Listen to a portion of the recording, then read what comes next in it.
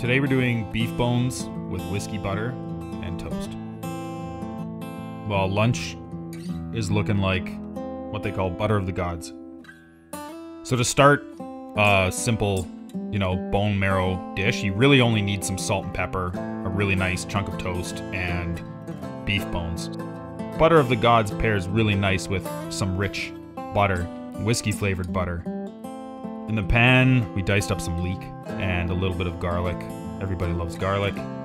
And we seasoned the butter again further with some fresh herbs and started to saute that down in some butter. Just a real gentle heat.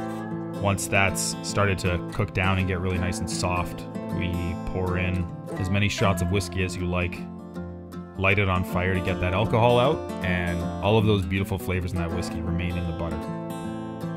You can sort of take your time with the bones or go real hot. You're not burning the marrow out in any sort of way with a really hot heat, but something over the coals with some flames coming up and just licking the bones is totally cool.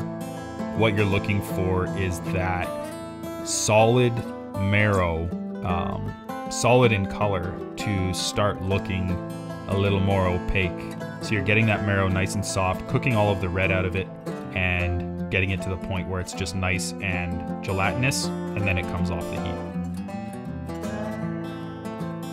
Rye sourdough bread. This is a beautiful, beautiful loaf with some amazing sharp and sour flavors to it, and it pairs really, really well with that creamy, rich taste that comes along with the bone marrow for sure.